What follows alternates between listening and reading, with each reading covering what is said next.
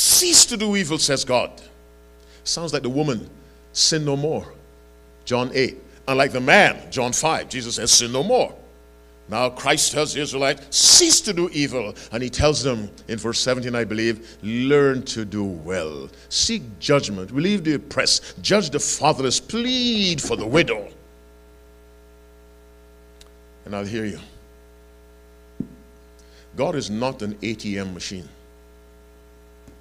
where you're plugging the card of need and out comes cash.